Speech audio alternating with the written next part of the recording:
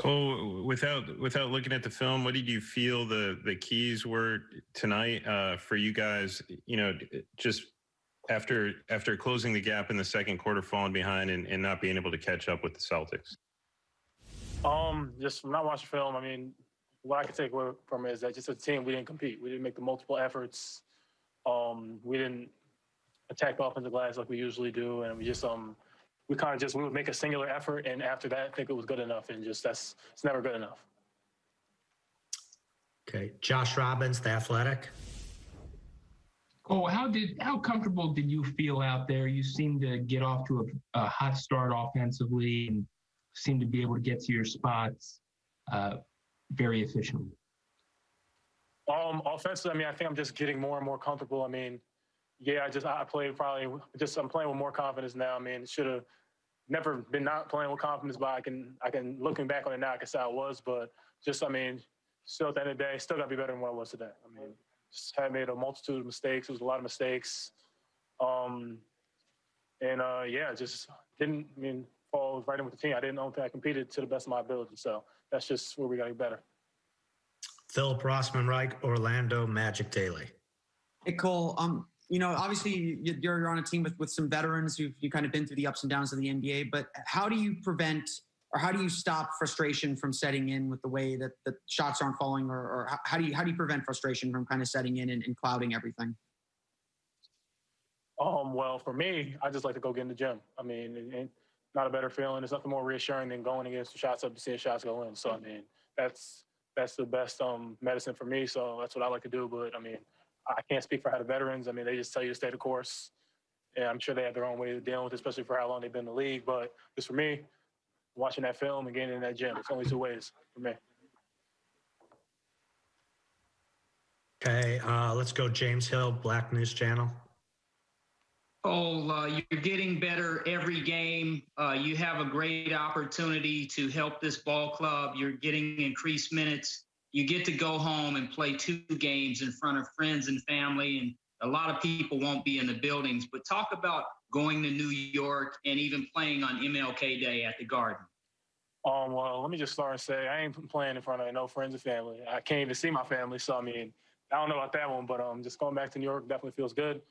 Even though I won't get to see my family, just being in the same area as them makes me feel good. So, I mean, I'll shoot them a little FaceTime. I don't know how different it's going to feel from being in Orlando, but I definitely FaceTime them. But I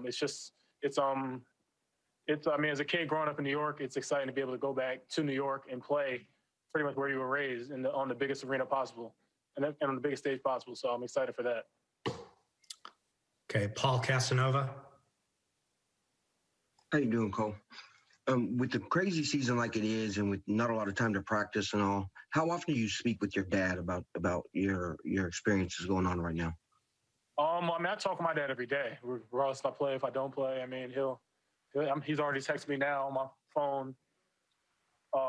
He just texted me again, telling me how bad I played. But it's normal. I mean, I would like constructive criticism from whoever it is. I just want to get better. So I mean, it's a blessing to be able to have someone like that within the abundance of knowledge. So just blessed to have him. Okay, a couple more. Back to Philip Rossman-Reich. Sorry, I don't have a question. Just left my hand up. Okay. All right. Any final questions for Cole? Jamie Say, WKMG. Hey, Cole. This particular weekend, you guys are busy. Game tonight, game tomorrow, and then a game noon on Monday. How is your body adjusting to this kind of schedule? It really has not been too bad. I mean, I honestly would say my body was probably feeling worse in college just because you might not play as much, but you having the days you don't play 2-hour practices. And those honestly were more, I feel, up to this point, were more taxing my body than this. So, I mean, just have this. And then in terms of just taking care of my body, just you have everything. I have access. I have money. I got people here just on site ready to take care of me, help my every need. So, I mean, been really trying to take advantage of that just because I know that it's a long, grueling season, especially with how condensed it is this year. So, I mean, just I don't feel bad at all right now. The shooting numbers are not good. How do you get the guys to be confident shooting their shots, or is it just a matter of just waiting for them to go in? How do you change the shooting numbers and make them better? Well, I think it's more, I mean, it's purpose of play, where tonight, and it really, actually, I'll share with you what I just said to them. I thought this morning was our worst in terms of being attentive that we've been, be it in a ballroom walkthrough or a shoot around all year. That was my note. I make notes after every practice, every walkthrough, every game. And the thing I put this morning was we better play better tonight with more interest than we showed in the walkthrough this morning. And, look, most teams that I've ever been around, and I've been around teams that won, 32, 33 games. I've been around teams that won 59 games. And I've never been around teams that prepare well, play well. Teams that don't put a lot into preparation don't play well.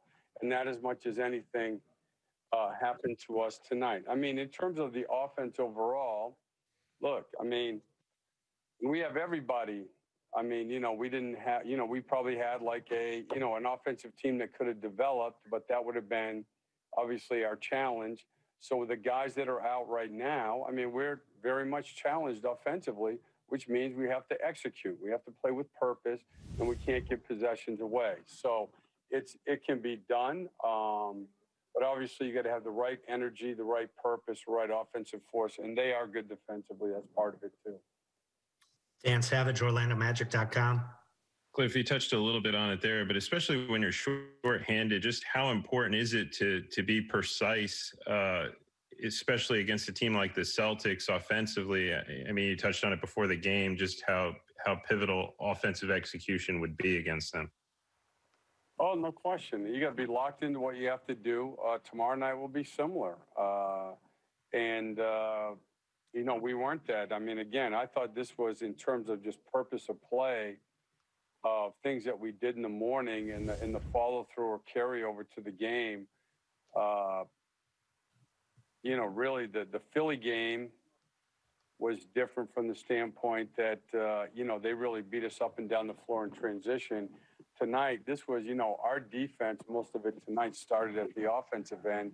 And again, a lot of that is just being locked into what we have to do. Aaron Goldstone, Pinstripe Post. Thank you. Coach, your team briefly took a lead in the second quarter. How important of a stretch in the game was it when Pritchard scored those 8 consecutive points? And what were your thoughts of Boston's rookie after seeing him for the first time? Oh, he's a good player. I mean, obviously, I mean, we had 3 days off, so I watched a ton of film. And he is super skilled. He's got high IQ. And, he was actually one of the guys that we talked about at Circle this morning. And he's a good player. But again, those were, I don't know about mistakes, but it wasn't great defense. James Hill, Black News Channel. Coach, AG is still getting a lot of touches, but he's handling the ball, bringing it up court a lot. Just talk about him playing point guard and initiating the offense.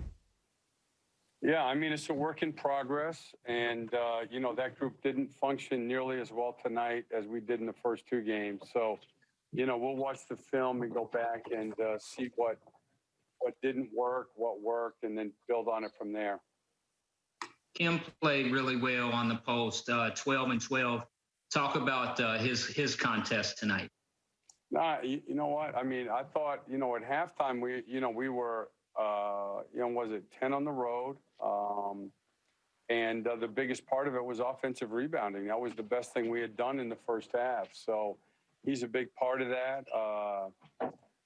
I feel badly he had to play so many minutes because we need him again tomorrow night. But again, we're down bodies. There was nobody else to go to there. Dan Savage, OrlandoMagic.com. Cliff, James touched on it a little bit there, but when shots aren't falling, how important is it to make the hustle plays like Kem makes on the offensive glass to give you guys second chances and some additional looks? Well, we're going to need those whatever you want to call them, energy effort points, both fast break and second chance points. So it's been something that we've been good at here early in the year. And we need those kind of energy effort points. Okay, couple more.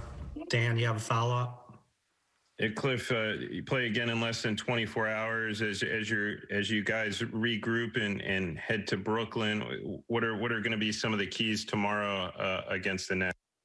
Well, we have to play better. I mean, we have to know what we're doing. We have to have everything always starts with the right intent. And, you know, again, there was a lot of just organizational errors out there.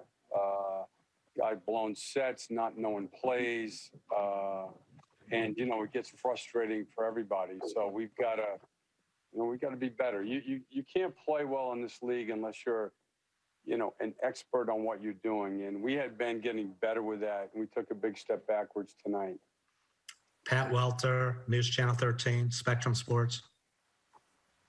Steve, your teams last few years have been great at kind of stopping slides, you know, coming up with a big performance after a small losing streak.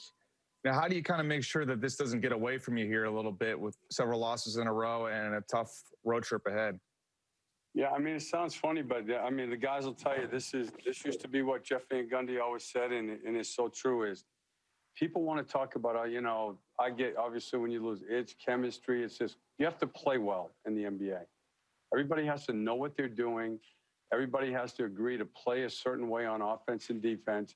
And when you put possessions together, then you get good quarters, then you put good quarters together. And that's what we've learned how to do here. So even though we're shorthanded, we have enough guys that have been through that. And it's what you have to do. Don't give possessions away. Value every offensive possession. Know what the game plan is. Help your teammates play better. At the defensive end, play our defense, take away individual strengths and the strengths of the other team. And that's what you have to do. It's so much, obviously, it's about, you know, if you have a superstar and all that, it's different. But it doesn't matter. We have to play better.